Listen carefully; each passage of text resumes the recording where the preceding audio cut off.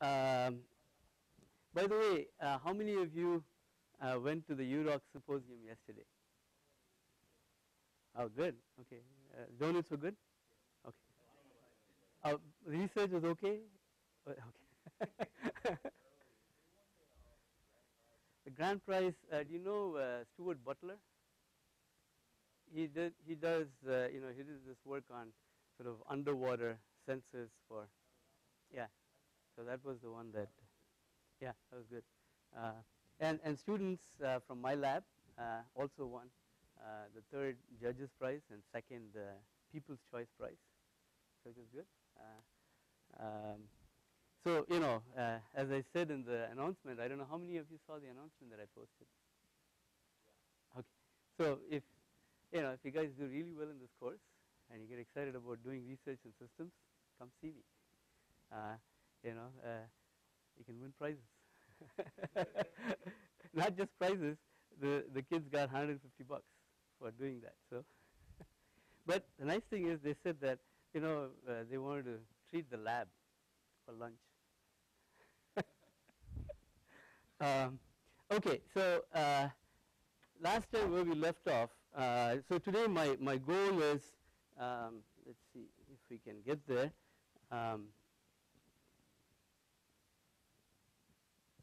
So today transport complete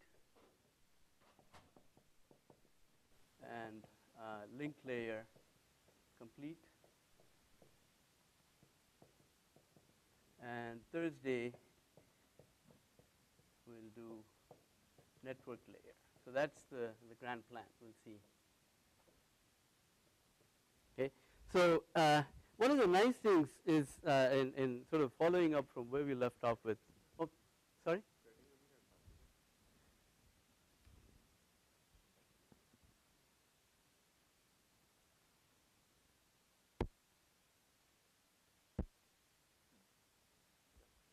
It's not the signal that's not strong enough. I have to start shouting. So one of the nice things about the fact that we learned how to do processor design and things like that, you can see sort of a correlation between what is happening in the network and the processor design. So for instance, we talked about stop and wait protocol, right? Stop and wait protocol, what you're doing is you're sending a packet, waiting for the acknowledgement to come back, and then it's starting to send the next packet, right? It's almost like how you did simple processor design, right? If you think about it, in a simple processor design, you issue one instruction, wait for that instruction to complete, and then you start the next instruction, right? That's exactly what you did in processor design, and immediately we noticed that, well, this is inefficient resource of all those resources that are lying idle, right? All these functional units are lying idle, and we said, well, let's do pipelining so that we can use all the resources by having multiple instructions in flight, right? And pipeline protocol is exactly the same thing. Network resources are lying idle when you send one packet and then wait for it to be acknowledged, right? So instead what you want to do is you want to send a whole bunch of packets so that you can use all the network resources because you know that even though we sort of logically or in an abstract fashion show two endpoints connected by a wire, it's not just a wire that is going from here to Bangalore, right? So there's a whole bunch of switches and routers and things like that, and all of those devices you want to make them all the time chugging away, which means that you want to send packets. And of course from a personal or selfish point of view, if you want to get your message there quickly, you want to send them in a pipeline fashion, right? So and one of the nice things about protocol, network protocol, as opposed to processor design, what is the difference that you see between, say, instructions, multiple instructions in flight and packets in flight? What's the difference that you see? Any difference, Shane? Completely independent, right? Packets are completely independent. So instructions you have to worry about, oh, these instructions are dependent on one another, all those kinds of things you have to do. Here, you're free, right? You just blast the packets and they're all going to get there. And some of them, Shashank was pointing out that they can get misrouted and so on, but eventually they'll all get there, right? Even in the class we were able to do that. right? Get the packets to the destination, even if it gets dropped along the way. So that's the idea behind pipeline protocol. So the idea being that you want to send a whole bunch of packets, one after the other. Now, as I said, you know, when you one of the inefficiencies of stop and wait protocol is the fact that you are presupposing that failure is going to happen, right? That's the reason you're waiting for an ACK. You're presupposing failures can happen, and therefore you're waiting for an ACK before you'll send the next packet. Here we are taking the exact opposite approach and saying that, well, no, nothing is going to go bad. Let's just blast the packets. It'll all get there. But will it? Especially if you're going across continents, things can go really bad, right? And so you do want some acknowledgments to come back. Okay. Now, one of the nice things is that, you know, when I send these packets, you know, let's say that I'm being a little bit cautious. I send a bunch of packets. If I have 100 packets to send, let's say I send 10 packets. Okay. When can I start sending the next 10 packets? Do I have to wait for all the packets or to be acknowledged? If I hear back one acknowledgement, then immediately know that, oh, okay, you know, packet is getting through, so I can start sending more packets, right? So in that sense, you know, in principle, what I want to do is I want to send these packets, and I want to wait for acknowledgements, for all the packets to be acknowledged. There are one of two ways of doing the acknowledgements, right? One way is to individually acknowledge each packet. Okay, suppose I'm sending a packet to Shoaib, and he says, okay, I got packet number 1. I send, you know, then he gets packet number 2, he acknowledges packet number 2, and so on and so forth. So he's going to keep sending me acknowledgements, and so long as they get all the acknowledgements, I'm happy, and I can then continue with sending more packets. Okay. Now, two questions come up. One is, do I have to acknowledge each packet? What can I do? Well, if I do first packet and last packet, then between the first and last packet, I have no idea as a sender. I don't know whether the intermediate packets got in or not, and what am I going to do if I don't hear back from you in a timely manner? Then what will I do if I think it is dropped? I'd resend it, right? So I'm going to resend the packets, and that's overloading the network unnecessarily, right? So there is sort of an optimum, you know, a middle ground, not optimum, but a middle ground in terms of what you do. You can do what is called cumulative acts, right? So let's say that, you know, I send 100, you know, I'm going to send 100 packets to Shoaib. I send 10 packets, and remember that if I'm sitting in Atlanta and Shoaib is here, but if let's say that, you know, he is somewhere else, maybe in Japan on a holiday, right? And he gets, you know, the arrival of the first packet is going to take a long time, right? Because it is traversing a long distance. But once he gets the first packet, let's say there's no packet losses. Once he gets the first packet, how soon is he going to get the second packet and third packet and so on? Right after, one after the other, because that's the way we structured it, right? So it's going to take a long time to traverse, but once he gets the first packet, the second, third, fourth, and so on, they're going to come very close together, one after the other. So one thing that Shoaib may be able to do is, well, let me not be immediately sending an ACK. Okay, so if I get 10 packets, then, you know, I'm going to take those 10 packets and I'm going to say acknowledge the 10th packet. Is that idea clear? So that's what is called a cumulative ACK. Now, when I get the acknowledgement for packet number 10, my assumption is going to be that, oh, he got all the 10 packets. Okay? Is that idea clear? Now, it is possible that out of the 10 packets, first 5 packets arrived, 6 packet got dropped along the way, 7 packet arrived to Shoaib. What is Shoaib going to do? He will acknowledge 5 because 5 consecutive packets have arrived, 6 packet hasn't arrived, right? And so he's going to send an acknowledgement saying that I got packet number 5, right? Which tells me that, oh, he got only packet up to 5. He didn't get packet number 6. I'm going to resend packet number 6. Well, he doesn't know it is dropped.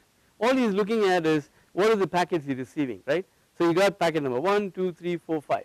Okay? Then he gets packet number 7, right? So he gets packet number 7, then he knows that, well, you know, packet number 6 is either very slow, right, or got dropped, right? One of the two things happened. And in either case, what he's going to say is, you know, if he's doing cumulative acts, he could simply send an acknowledgement for packet number 5. Okay, that's one possibility. What's the other possibility? What's the other possibility? He could also do the following. He did not get packet number 6, right? So he can send a negative acknowledgement for packet number 6. He got up to 5, then he got 7. Okay, because if he sends me a positive acknowledgement for 5, then what I'm going to say is, oh, he got up to 5, maybe I have to send 6, 7, 8 and so on, right? Now on the other hand, suppose he sends me a negative acknowledgement for 6, then I know that packet 6 he didn't get, for sure. He's sending me a negative acknowledgement, right? So I'm going to send him packet number 6. And meanwhile, maybe 7, 8, 9 and 10 arrived for Shoaib. So he gets all the 10 packets. So the next thing that he's going to send me is a positive acknowledgement for packet number 10, right? So these are different games that you can play in terms of protocol design in trying to network protocol, transport protocol design in terms of reducing the number of overhead packets. These are what are called overhead packets, because acknowledgement is really an overhead, right? Because real data is what I want to send to him, and unfortunately I want to know that these data got through, so I have to get acknowledgement, and that's overhead, okay? And we want to limit the amount of overhead as much as possible, just like we did in the case of processor design or operating system, you know, the scheduler and things like that. We want to reduce the amount of overhead that we incur in doing any system Z activity, okay? And acknowledgement is a system Z activity. We want to reduce the overhead. Is that idea clear? Okay. Now, suppose I have 100 packets to send to Shoaib. Why don't I just blast the 100 packets? Why do I say I'll send 10 packets, wait for a while, and then start sending the 11th packet and so on? Chris, any reason why I may not want to just blast all the 100 packets?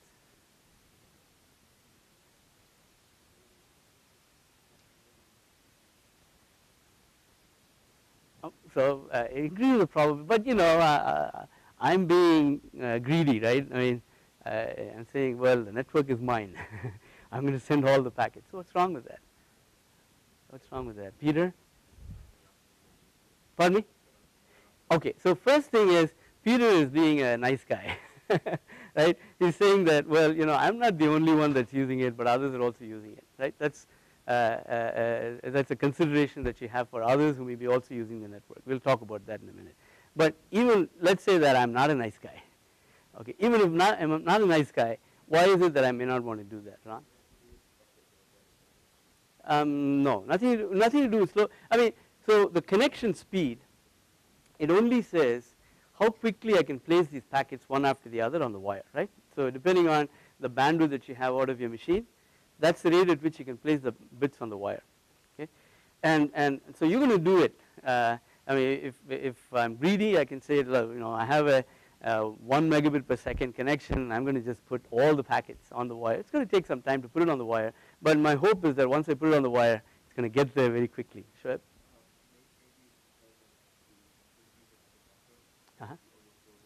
Yeah.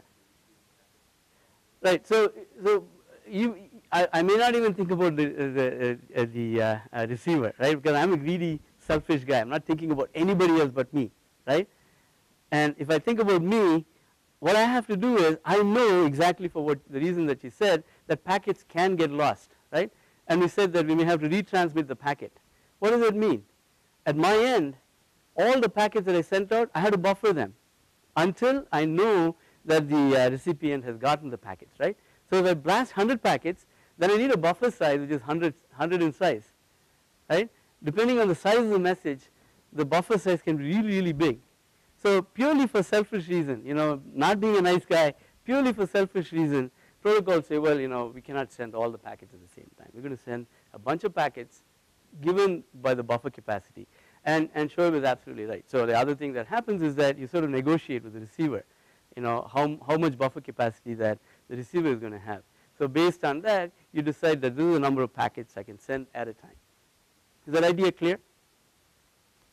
Shay?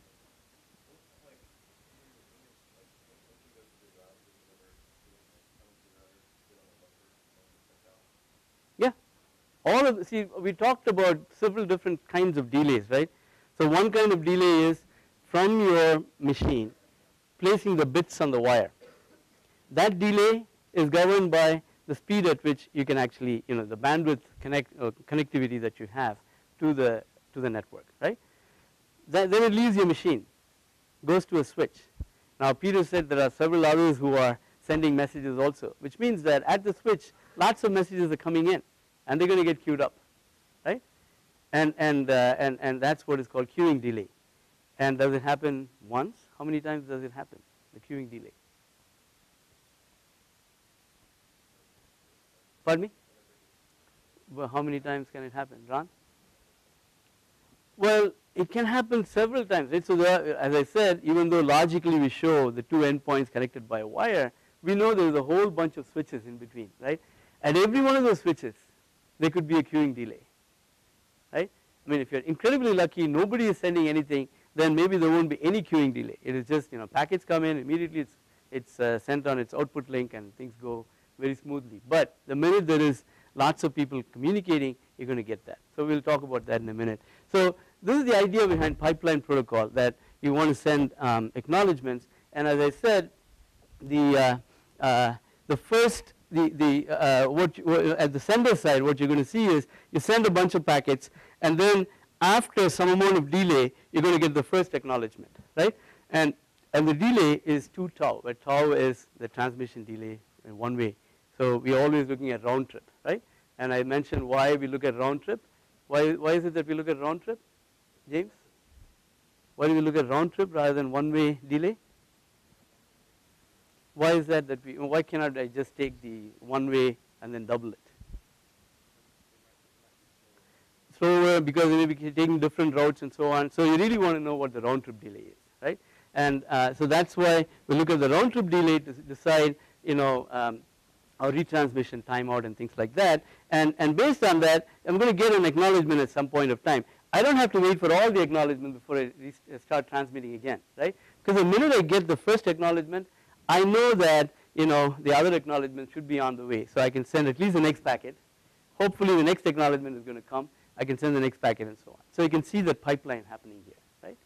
So if I don't get these acknowledgement, I'm not going to send any more of these packets. But the minute I get the first acknowledgement, I know that, oh, okay, things are cool. I can start sending the next packet, and hopefully the next acknowledgement is going to immediately follow, and so on and so forth, right? That's how we get reliability to the pipeline protocol. So we started with the pipeline protocol, and we know that it can be unreliable. In the case of processor pipeline, we didn't have to worry about that, right? Because you don't have to have acknowledgement back to the fetch stage from the memory stage. But here we need acknowledgement and end-to-end acknowledgement, and that's what you're getting here. And as soon as you get the acknowledgement for the first packet, then you can start sending the subsequent packets and so on. And this is the timeline at the sender, right? And so if you look at space, this is what is called a space-time diagram. And basically what's going on is you send a packet and the guy acknowledges the packet. So you send a bunch of packets and then you wait, and the amount of time that you wait before you start sending again is the round trip delay, right? And once you get the round trip delay, and things are good, right? Nothing is getting lost and so on. So you're going to get the first ACK, and as soon as you get the first ACK, you start sending the packets again.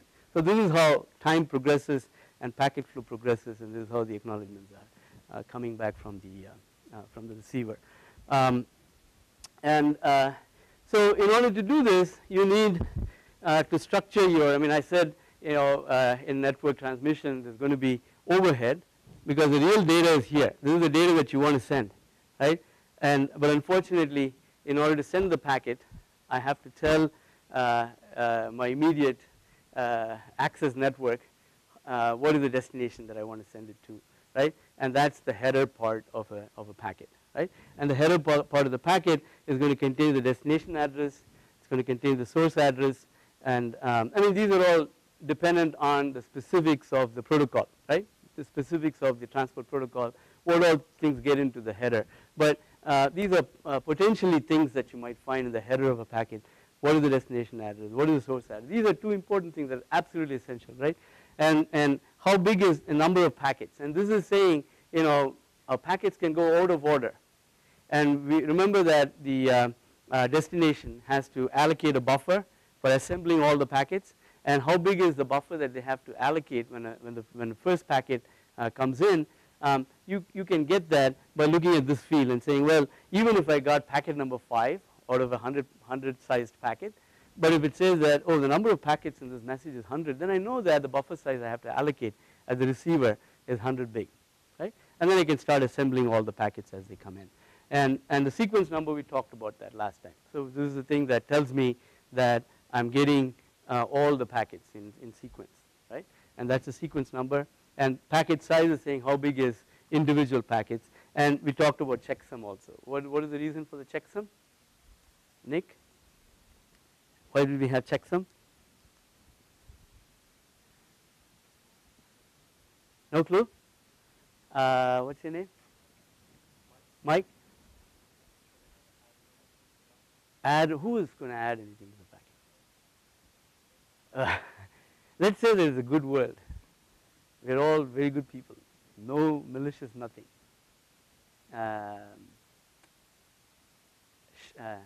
Sean, no, what's your name? Owen, sorry, yeah, Owen. Corrupted, right? So why can it get corrupted?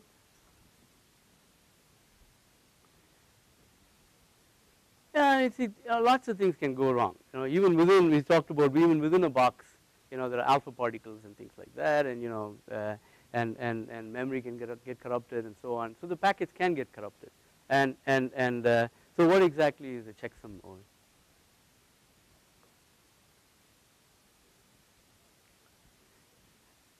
It can be as sophisticated as you want, but one simple thing that is done in network transmission usually is you take, you know, you treat the packet as a whole bunch of, you know, let's say integers, right? There are 128 bytes. You can say that it is made up of, you know, each, the entire packet is made up of 16-bit integers. Okay?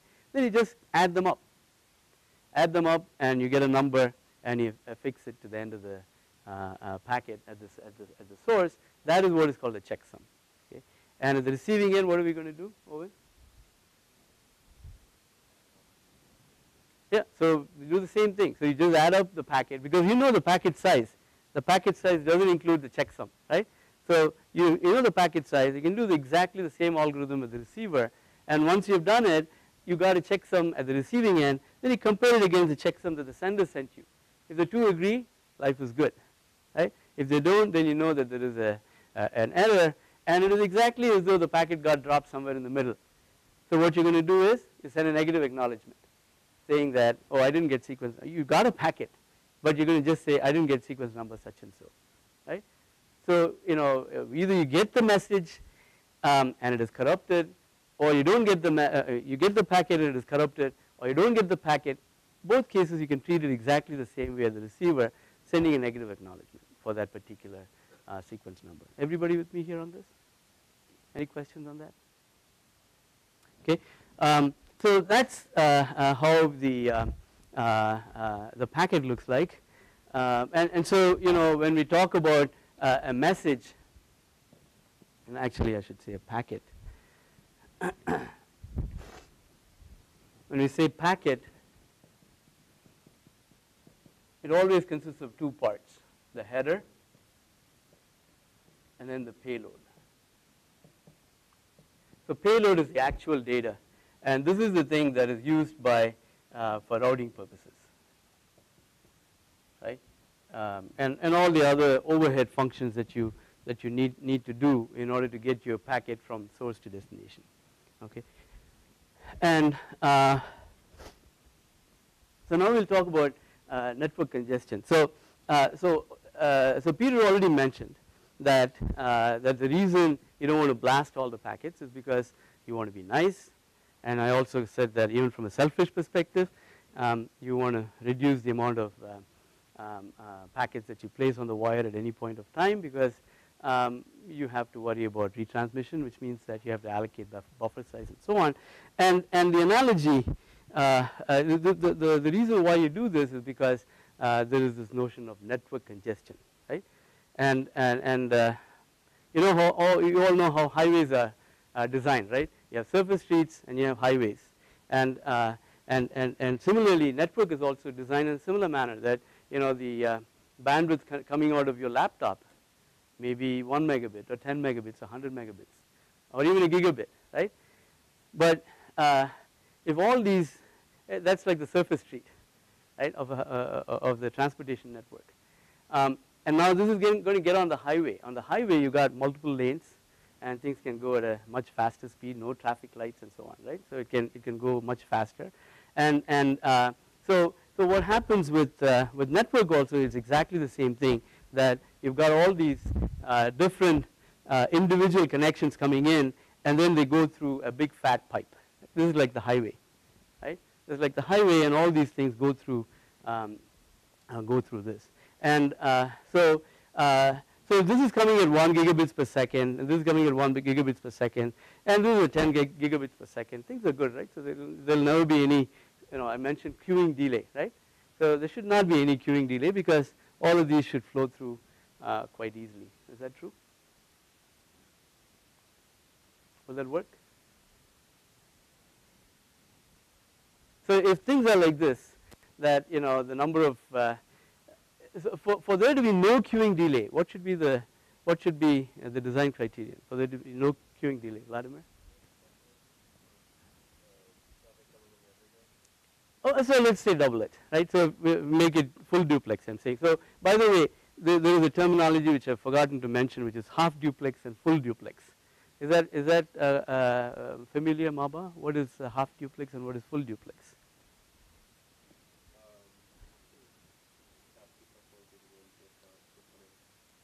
One direction, right? So you can either send or you can receive. You cannot do both, right? That is half duplex connection. Full duplex is when you can do both, right? And that's exactly what we assumed in the pipeline protocol, that it's a full duplex connection. You're sending packets and you're receiving acknowledgements at the same time, right? And that is what is called full duplex connection. Okay, and Vladimir is saying that you have to think about not just traffic going this way, but results coming back also. And so let's say that we're going to take that into account. What is the criterion that I need in order to make sure that there's no queuing delay? Nate, what's the criterion? Just guess. I mean, I haven't told you what it is. You can guess, wild guess. It doesn't really matter. Think of highways and surface streets, right? Oh, so let's say that there is a router sitting here. Let's say that let's make life real simple, right? There's a router sitting here, and all of these connections are coming in, and once they come in, they're going to go out, right? So what should be the criterion for the bandwidth that's available here and the bandwidth that's coming in, Ron? At least the size of all this. See, suppose I make sure that there are no more than 10 such things feeding into this, then I'll never have queuing delays, right? Because I can at most put 1 gigabits per second, right? And if all 10 guys do that, still I have enough capacity here to carry all those flows, right? But is that true? Think about your highways, right? So why do you get backups on surface streets? So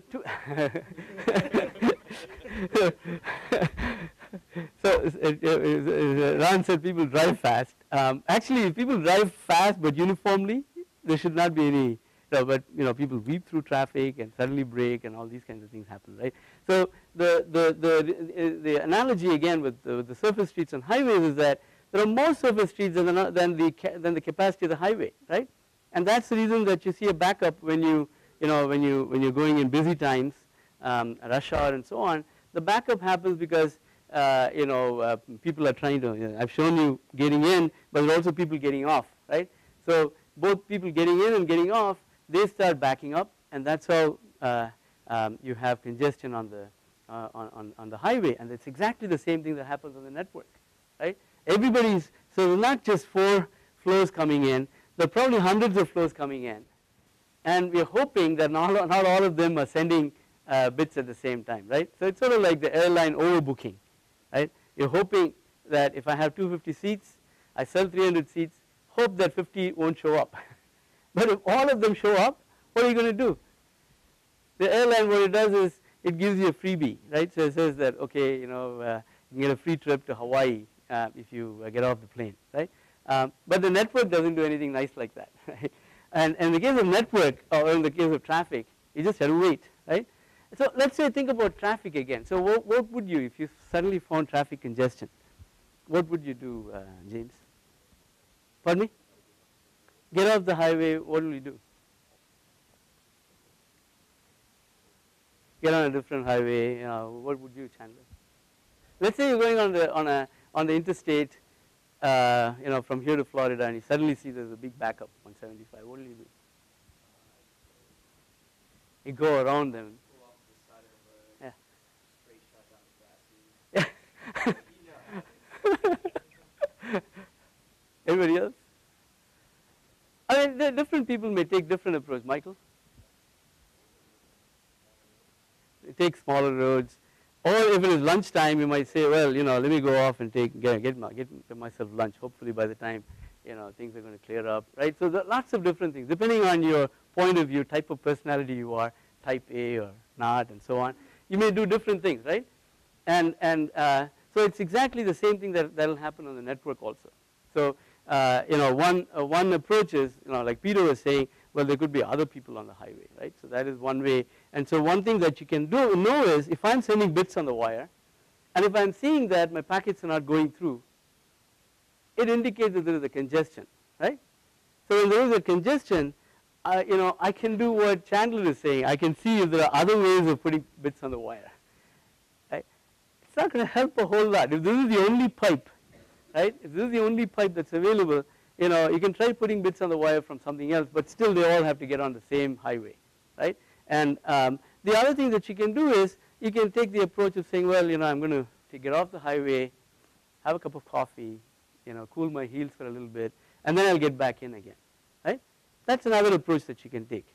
And so what that means in the context of the network is that I'm starting to put packets on the wire, and I'm seeing that it is not going through, and I'll say, well, let me back off. Let me not put any more packets, right? And this is if everybody follows that, right? If all of these guys take the same approach and say, well, let me ease up now on the rate at which I'm putting packets on the wire, then the congestion will go away, right? Because in traffic it never happens, right? Everybody wants to still get on the highway, and that is an issue. But well-behaved protocols, like Peter was saying, well-behaved protocols, what they'll do is they'll observe that there is a congestion, and once they observe that there is a congestion, they'll back off, and not be as aggressive. So earlier I said that why not blast all the packets, right? Even if I have buffer capacity, let's say I have enough buffer capacity, what I want to do is I want to monitor whether the packets are actually going through, and if they're not going through, and I know that because I'm waiting for acknowledgements, and the acknowledgements, I expect the acknowledgements to come from the receiver in 2 milliseconds, but 5 milliseconds goes by and nothing comes back, right?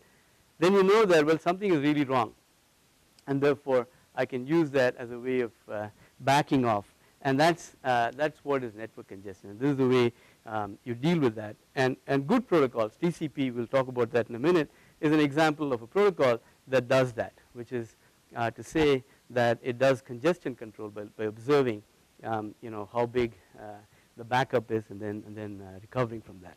And so any question on network congestion, what that means, and how it manifests, and how we can logically think about getting around it. I mean, you're all driving on the highway, so you immediately can see, what are all the different things that you can do in order to alleviate congestion. So, that's the reason that protocols have this windowing approach.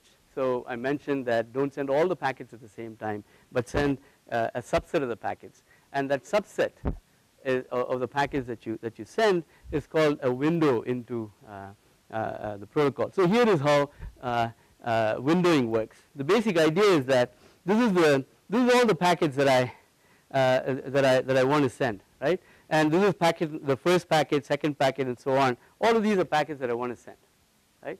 And I decided based on my buffer capacity and my peers' buffer capacity that I can send some number of packets, maybe 20 packets, and that is what is called a window. So let's say that 20 is the window that I have, And what I'm going to do is I'm going to send 20 packets, and then I'm going to wait to get an acknowledgement.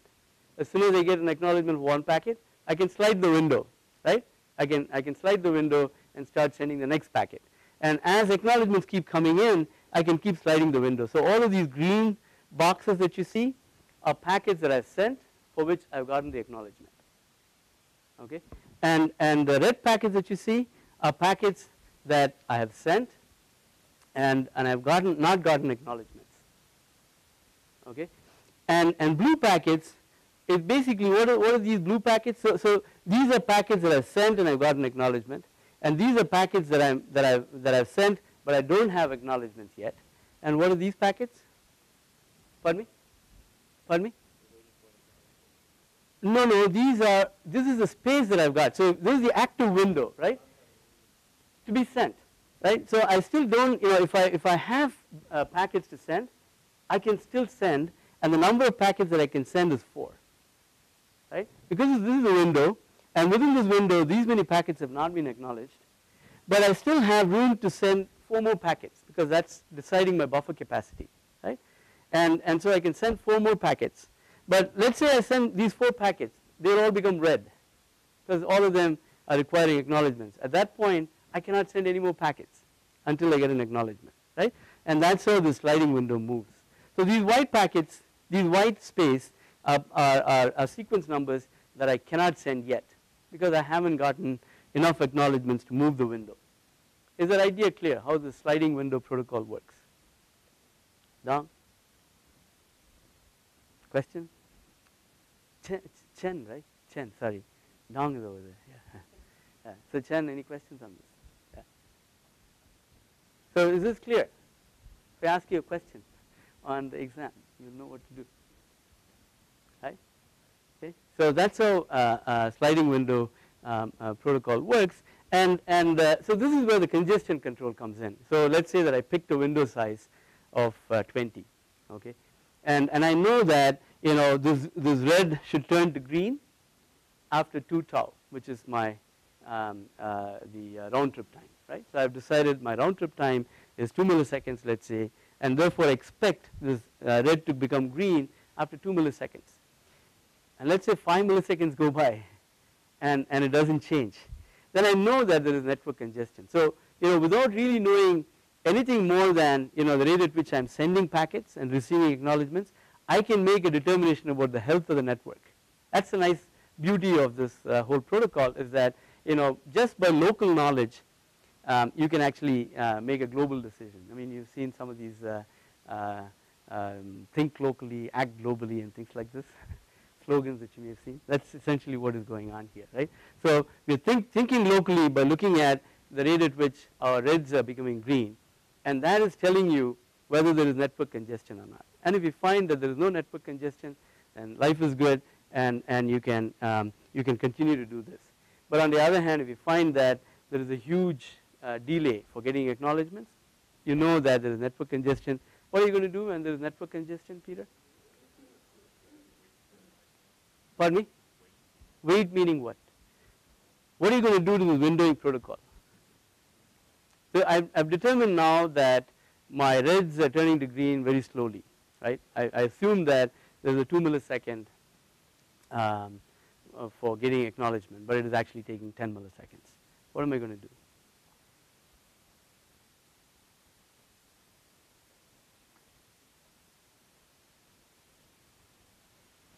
What am I going to do? Olga? Shrink the window, right? Because this is the rate at which you're placing packets on the wire. And so what I can do is I can shrink my window size. I was aggressive and said I can put 20 packets and then wait for acknowledgement. But I find that there is network congestion because I'm not getting acknowledgements as quickly as I thought I should. And I'm doing more retransmission. So when I don't get acknowledgements, what I'm going to do is I still have a retransmission timer that is set to, let's say, 2 milliseconds. And for 5 milliseconds, I don't get an acknowledgement. I'm going to retransmit packets, right? And that is telling me that there is network congestion. And so as James said, what I'm going to do is I'm going to shrink the window size and say I won't be as aggressive. Is that idea clear? Right? So this is a way we can sort of self-police, right? We are doing self-policing and saying, well, let's not be greedy because packets are not getting through. Let me reduce the window size so that the congestion clears up. And if the congestion clears up, and if I suddenly find that I'm getting acknowledgements very quickly, then I can increase the window size, right? So the sliding window has two properties. One is you're moving the window based on packets that get acknowledged, and also you are shrinking and growing the window size based on the network congestion that you observe. This is exactly what TCP does, okay, in terms of congestion control. Okay, any questions on that? Okay, so one of the things that you might wonder about this is if you look at this, what is the width of each of these packets indicating? This is the increasing sequence numbers, right? And it is also the time order in which you're placing packets on the wire, right? And so what is the width of the time width of each of these? Is it turnaround time? What is the width of each of these? Abhishek? Size of the packet, but in terms of time, how do you convert the size of the packet to time? Matt? Is it a turnaround time? Is it a turnaround time? The rate at which you can place the packets on the wire, is it decided by the turnaround time? Nate? Link connection, right? So it is the packet size divided by a link bandwidth that tells you how much time it's going to take to place a packet on the wire, right? So the width of this is really the width of decided by a network connectivity. Now turnaround time comes in terms of when you get the acknowledgement back, right? So if I have a pipeline protocol without acknowledgements, basically I'm going to just keep placing these packets on the wire decided by my connectivity, right? Access connectivity to the access network. Is that idea clear? Okay, that's the width of each of these, and there are simple problems that I have in the book that you should work out on your own and check the solution that I have in the example. So for instance here, if I say that if a message has 10 packets and the round trip time is 2 milliseconds, and if the time itself, the time to place the packets on the wire is negligible compared to the time it takes to actually get the packet delivered to the destination. 2 milliseconds is the round trip time going and coming back, right? If that is the case, and the window size is 5, how much time is it going to take for doing the complete transmission of 10 packets? How much time? So what I'm going to do is I'm going to send 5 packets, right? Window size is 5. I'm going to send 5 packets, and then I'm going to wait. How long will I wait? Pardon me? 2 milliseconds, right? You will wait 2 milliseconds, and if there is no packet loss, and the width that I showed you earlier is also very small, negligible compared to 2 milliseconds. After 2 milliseconds, I can send the next set of 4 packets, right? And then I'll get, after 2 milliseconds, from that, I'm going to get the acknowledgements. I'll be all done in 4 milliseconds. Is that idea clear? Right? So that's how this, just to think in terms of how these things work. So there are similar problems that I have. So let me complete transport, and then we'll take the break. So it'll take another 2 minutes or so. So the transport protocols in the internet, you all heard of TCP. Anyone know what the acronym stands for? Alex? Drew? What does the acronym TCP stand for? Olga? Wild guess? Transport Control Protocol. Close. It's a transport protocol. Michael?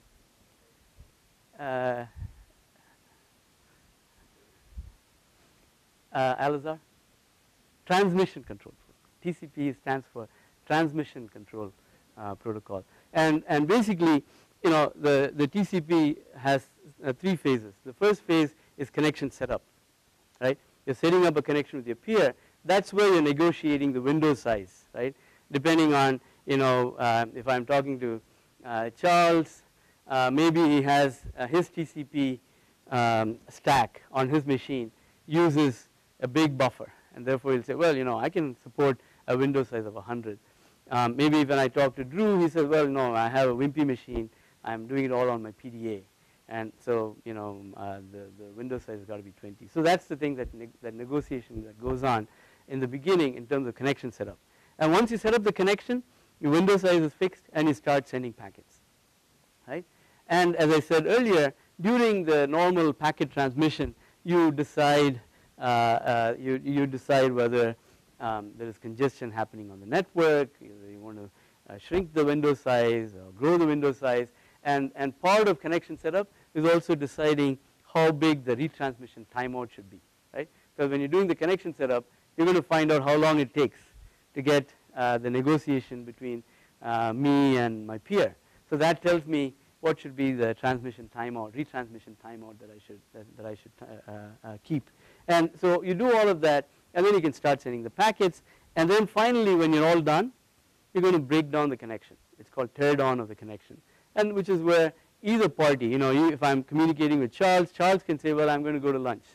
I'm going to sign off, right? So either the recipient or the sender can initiate a tear down of the network, okay, and of the connection. And once that connection is torn down, then packet transmission ceases, right? That's essentially how TCP works. And so some of the pros are the fact that it's reliable, and messages arrive in order because it is based on this windowing mechanism. So its packets are individual packets may go out of order and so on, but messages are always in order, right? So it's entire message that is sent from source to destination, and there is complexity in terms of connection setup and tear down, and one of the things is that Peter is a nice guy, and he says, well, there may be other flows, and therefore I'm going to back off, right? But on the highway, you may have seen often that, let's say that you're going on a highway and one lane is closing, right? Good guys will move over to the switch over. What do the bad guys do? Speed up and go all the way to the end where the lane is ending and then jump into this, right? You seen that? Do you do that? So this happens, right? So network also, there can be greedy flows. If everybody is using TCP, life is good, right? Everybody is going to do self-policing. But if everybody is not following it, then there could be some bad guys who will keep pumping packets, and the nice guys will get hurt, right? And this happens, and UDP is an example of a bad guy. And so UDP is a protocol. What does UDP stand for? User Datagram Protocol, right? And basically it's connectionless, unregulated, and there is no ACKs. So it's sort of like sending a picture postcard to your mom and hoping that it will get there, right? So you just put that in the mail, and hopefully it got there, right? And that's essentially what happens in UDP. You're sending here also you have the same issues, that you have a message that is arbitrary in size, and therefore you have to break it up into packets, and you're sending the packets, but you don't worry about acknowledgements. Okay? You just assume that it all got there. Now if it didn't get there, you'll find out, right? How will you find out? Well, eventually the application program is going to know that, maybe you make a phone call to your mom, hey, I sent you a picture postcard, oh, I never got it, right? That's how you know. And it's the same thing that's going to happen at the application level, that you've sent this message, and you'll find out whether it got there or not, because at the application level you're going to do some checking. And the nice thing is it's very simple, no frills, and it's especially suited when there is no packet loss, right? If you think about local area network and things like that, there are not chances of packet loss. So in that case, UDP may be a good way to design certain things. And so and this has a lot of overhead in terms of setup and so on. So if I have a basic protocol like this, on top of that I can build whatever minimum handshake that I need in order to go between the source and destination. So in both of these protocols, one problem is that there is no guarantee of how quickly your message will reach the destination, right? It's sort of like, if you put something in the US mail, you have no guarantee when it is going to get to the destination. They may say it take 2 days, it may take 1 week. The best case will be what they say it's going to take, but the worst case, you have no bound on it, right? Because it's going to, it depends on the congestion and so on. And that property holds for both of these protocols. There's no guarantee because there's no pre-allocation. See, the only way you can have guarantee is if you have pre-allocation of network resources between the source and the destination, right? So if I'm pre-allocated, then I'll know that I'll have end-to-end guarantee. That happens on your telephone network. In a telephone network, when you make a phone call, you have that connection. A circuit is established between the source and the destination, and therefore your conversation can go on till you hang up, right? And but in this case, there is no bound on the delay. Okay. Now, given that there is no bound in the delay, would you use that if you seeing a movie, or many of these real-time things require you to have continuous coverage, right? So if you're watching sport on your internet or watching a movie, would you use TCP or UDP? Pardon me? Well, both of them don't have the property that is going to give you guarantee on delay.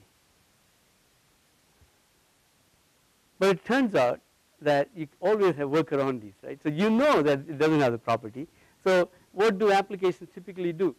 They actually, before, let's say I want to start watching a movie. Okay, the application is not going to start streaming to your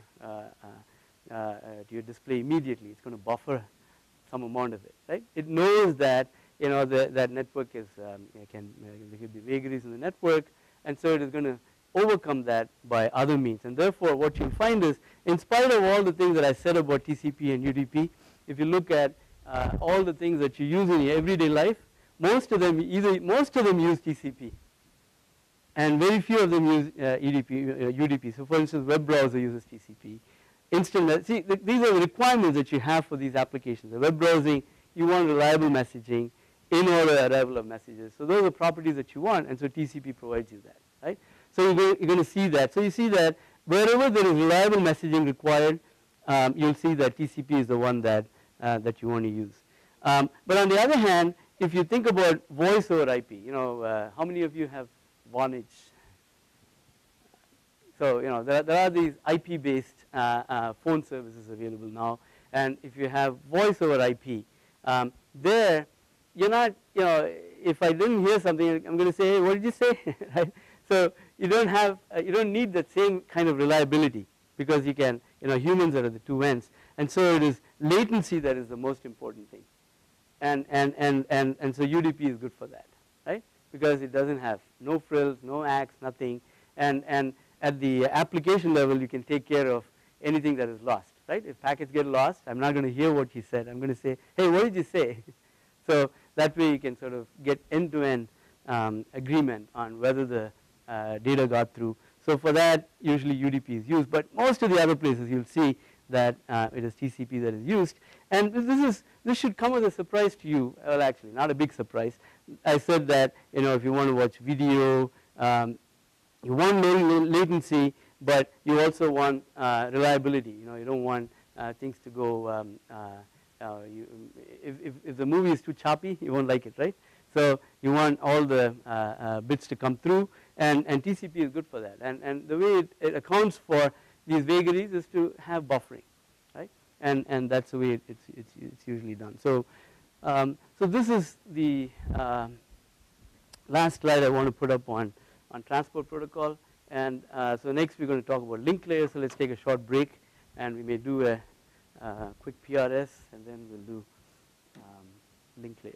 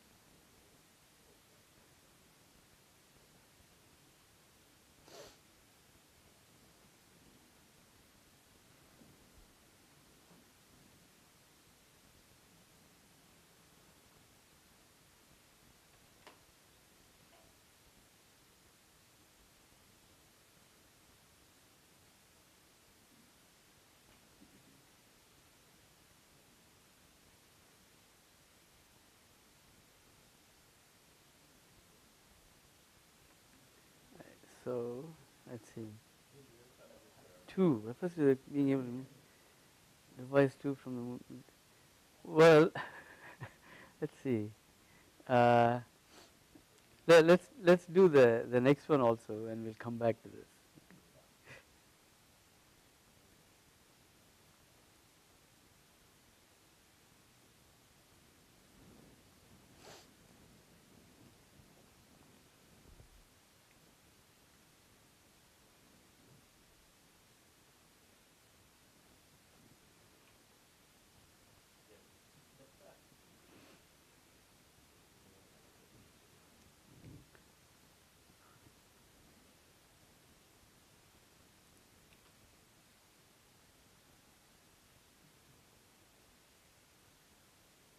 All right, so this is the highest bar in the previous question also.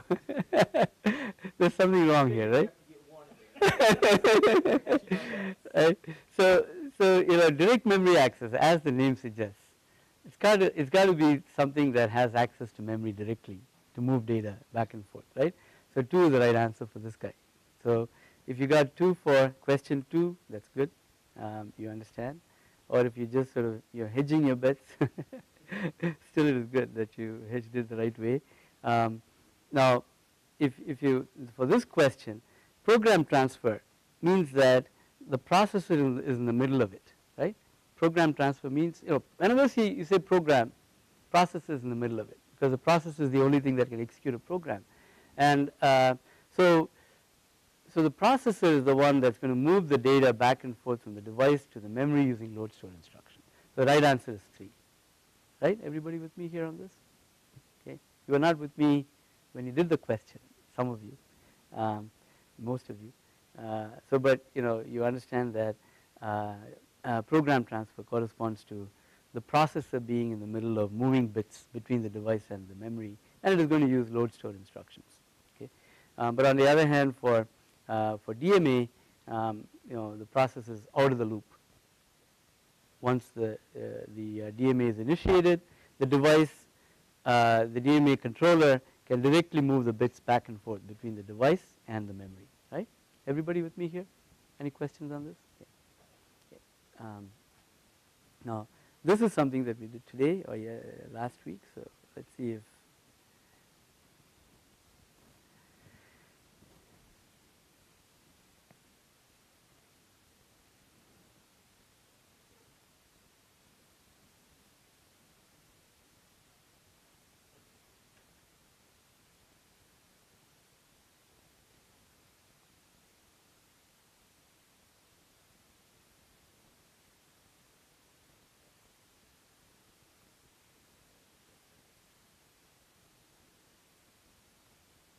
All right, so everybody knows what this is. That's very good.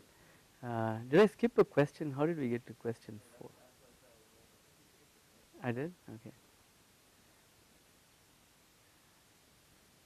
Yeah, okay. Well, so it'll get jumbled, but I'll remember.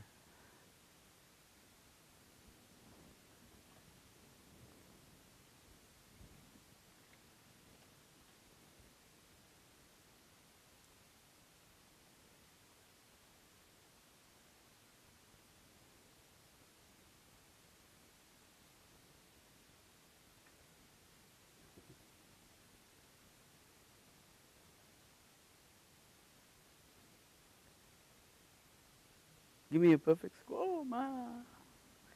Well, I'm really surprised with this one. I thought I'm going to get a perfect score on this one. You know that the transport layer, its primary function is this right here, right? It is to take a message and break it up into packets and send it. So at the sending end, it breaks it up into packets. Receiving end, it assembles into a message.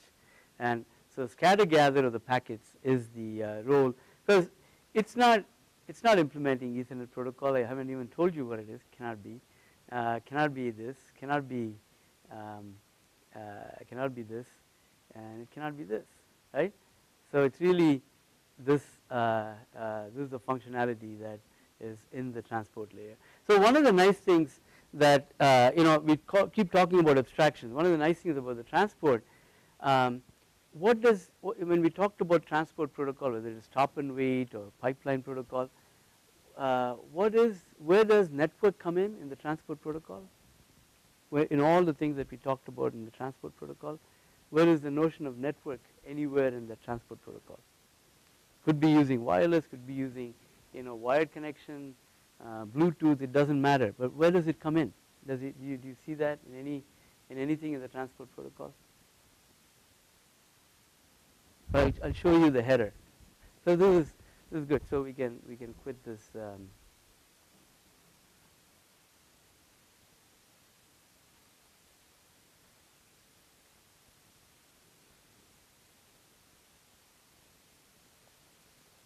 So if you look at this picture here, where does network appear in this? This is what the transport protocol is doing, right? This is the way it is interfacing with the rest of the protocol stack. Transport is at the top, application, and then transport, and the rest of it is below that, right? So if you look at this, where does transport, where does the network come in? Jen? Does the network come into that?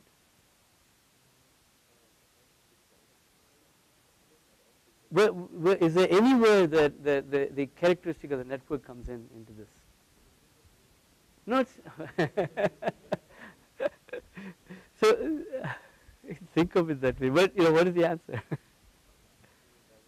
It doesn't come. Well, I mean, it's got to be somewhere, right? But what we have done is this is the power of abstraction. That's the reason that you don't see it at all, right? The power of abstraction that it doesn't really matter what you're using as the network. At the transport level, the only thing that has anything to do with network, I mean, yes, somebody said destination address, but that's again logical. It's just giving you a number that says this is what Shashank's computer is, and later on we're going to see IP address, right? And that's the way we know that. The only thing that really says anything about the network is the packet size. In some fashion, it's just saying this is the packet size I'm going to use in order to send bits on the wire, and that's what it is passing on to the network layer. It doesn't know whether the network is going to take that and then put the packet as is, or is going to break it further. It doesn't know any of that, right? All it says is that this is all metadata, right? Which is saying how to go from me to my peer. That's all it is saying, and network has to figure that out. And you can say, well, this is another one that is the link between the transport and the network, is the destination address, which is saying, this is the destination address, and this is the packet size. These are the two things that really has meaning so far as the network is concerned. It doesn't really know anything about the characteristics of the network, or what physical medium it's going to use, and so on. Right? That's the beauty of the power of abstraction, that we can completely not have to deal with any of the details of how the bits are actually going to flow. And I talked about congestion control and things like that. All of that we're perceiving based on what is happening at the transport level by just how quickly I'm going to get acknowledgements and things like that, right? So all of those things are being subsumed by these two things: the packet size and the destination address. These are the only two things that you need to know. And that also brings us to the next part of our discussion. And so I said that if you look at the protocol stack, there is the application, and then there's the transport, and then there is a network, and then there is a link, and then there is physical, right? So these are all the things, and so we know how this works. And the next one we should be looking at is network, but I'm going to skip this and come back to it on Thursday. But we're going to go and look at link layer protocol because we want to understand how things are put on the wire, and then we'll come back to the main role that the network layer performs is, given the destination address, it's going to know how to send that to the next hop, because that's what we simulated, right, last time. And the way it does that is by knowing what is the next hop to send it to.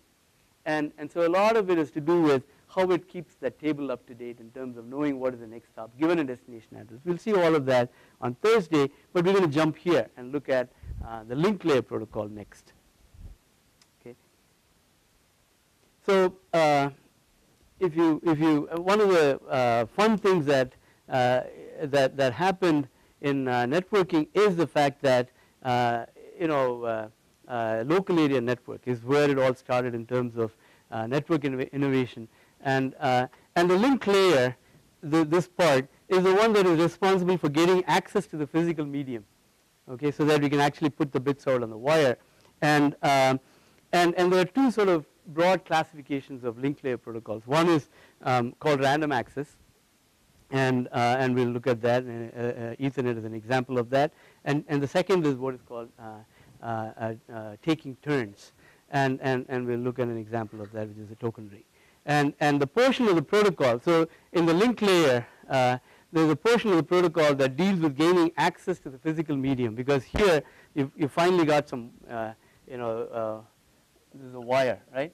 And you have to get access to this wire in order to actually put the bits out on the wire, whether it is the wire is virtual in terms of a wireless connection, or real electrical wire, or is it photonic switching. It doesn't really matter, but it has to get access to that.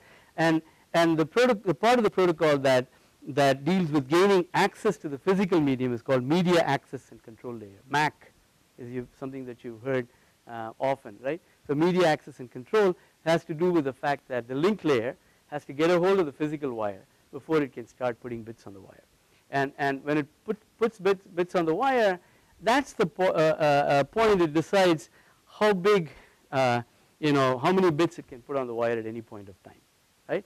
And that depends on the physical medium, and that's why there is a separation. So between here and here, the only interface is the packet size, right? So given a particular packet size, so the transmission layer, transport layer says, here is the packet size, here is the destination. Network layer says, well, I'm going to use, for this particular destination address, I'm going to use a particular link layer. I have to go through a wireless hop in order to get to my destination. And on that wireless link, I cannot put the packet as is. I have to break it up into what are called frames and give it to the link layer. Okay? And link layer decides that, oh, the frame size is such and so based on the physical medium on which it is going to put the bits, and then it says this is the frame size. So if I have a packet that is 1K bits, and if the link layer says that, oh, you have to frame it into 100 bits, then I'm going to put 100 bits and then send it out on the wire.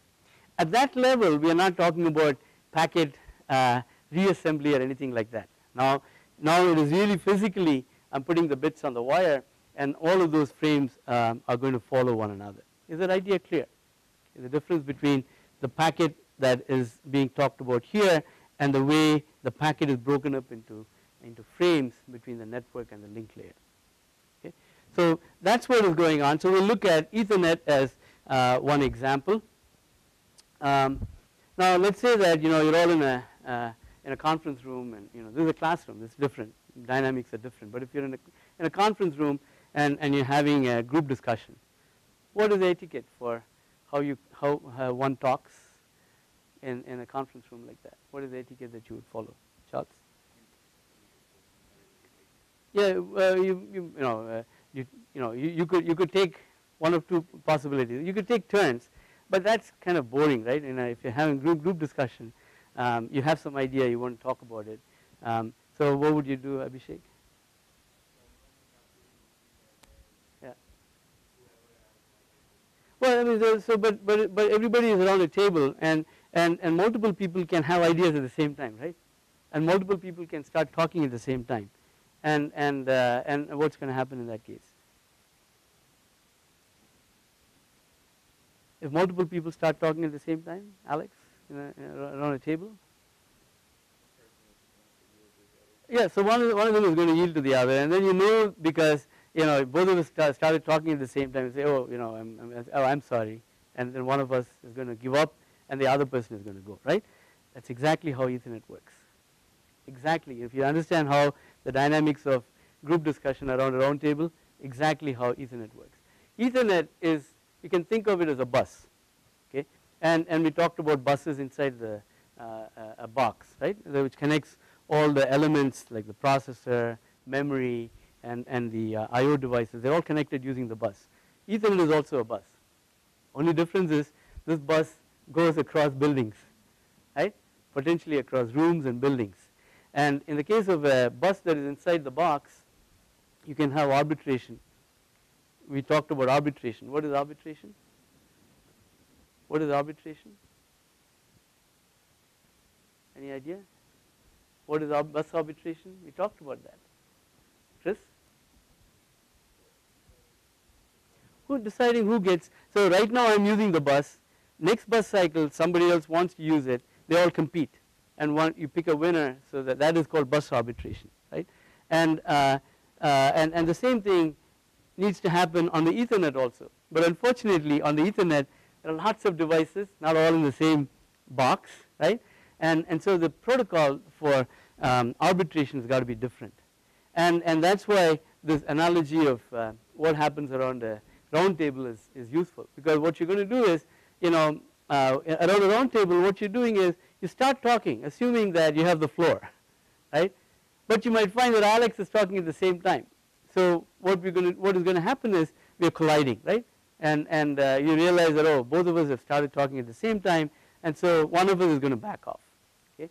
And Alex, being the nice guy, he may be the one that backs off, and I'll continue talking, right? And more devices, more people start talking at the same time, same thing is going to happen, right? You back off, and then eventually you get your turn. So the assumption in Ethernet protocol is that you have the media. You talked about media access and control. You assume that you have the media. Go ahead and start transmitting. And if you see there is a collision, then you realize that there is a collision, and the etiquette around a round table, you'll say, I'm sorry, right? Equivalent of that in Ethernet is to send a noise blast. There's a particular noise signal that you send out. I mean, there are not too many AM radios these days, but on AM radios, sometimes you can hear a static when a car goes by or something like that, right? That kind of noise is what you send out on the Ethernet wire to indicate that there is a collision, so that all the listeners know that there was a collision. And if multiple people are starting to talk at the same time, they can actually recognize that there was a collision.